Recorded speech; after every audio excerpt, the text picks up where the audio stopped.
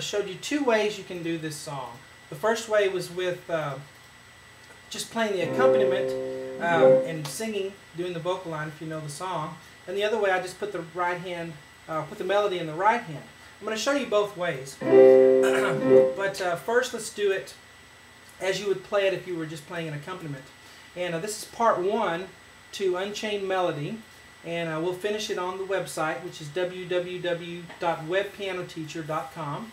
Or if you want to hire me for a request or have any questions about getting lessons on DVD, just send me an email to easypianolessons@yahoo.com. So let's do it as we would do it as an accompaniment. So what we would do is play this bottom part, what I have usually as the left hand. We're going to play it with the right hand, okay? So let's start with middle C here on the right hand. Now let's go C, up to E, up to G, up to C. Ba, ba, ba, ba, then come back down. Then go back up, but not all the way up to C. We're going to go back down to E here, and then middle C, and then go down to a B, cross over your pointer finger, and then we can play the next measure. But alright, now we're going to do sort of the same pattern here on A minor chord.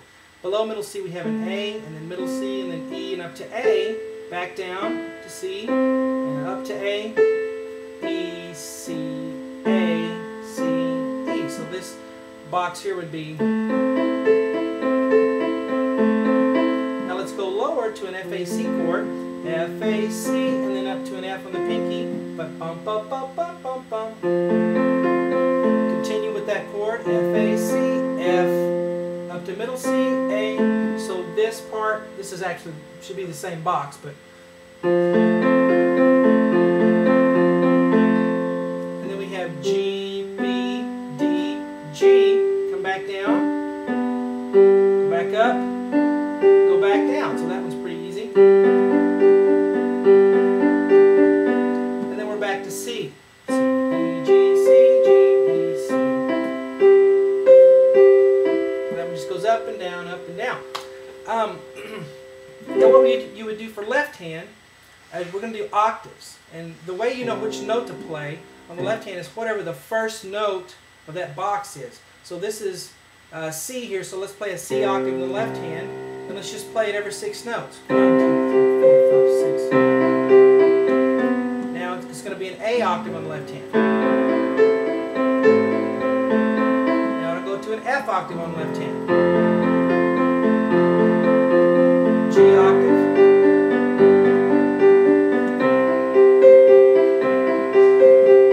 Okay, and the other way is playing the melody in the right hand. And so what we would do is we would now play the part we learned with the right hand with your left hand instead. So you can do it in 2 places. You can do it right here, you know, or you can do it up here. Doesn't matter if you like this sound better. That's fine. If you want it right here, you can still play the melody up here or right here.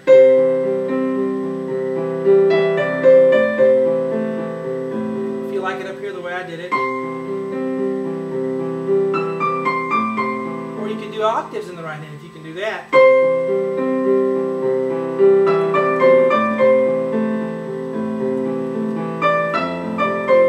Play it exactly right, but you know, just giving you lots of options, and you could even play it as variations, play it over and over again, doing it different ways each time. But I'm just going to show you right here because it's in the middle of the piano. It's easiest for me to teach you that. So let's do the left hand all the way through the way we would do it in this fashion with left hand as accompaniment and right hand with the melody. So left hand would do this. By the way, here's middle C, and here's the C I'm starting on. Second box.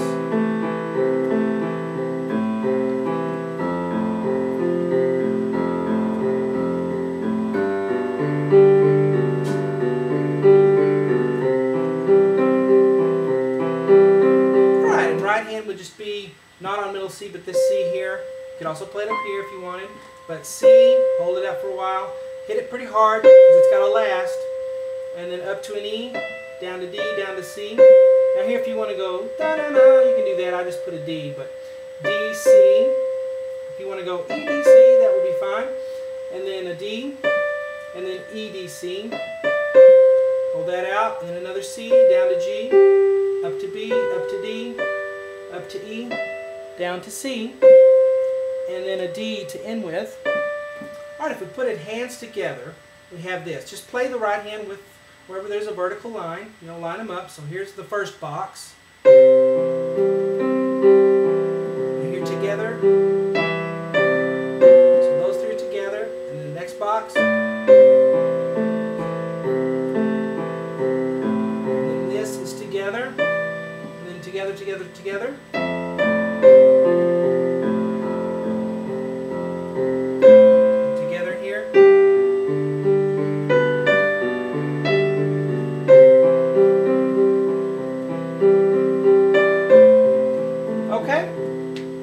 And you don't want to play the left hand too loud. You want that melody to come out. And since there's so many notes in the left hand, it's going to, you know, be more prominent anyway. So try to keep it down.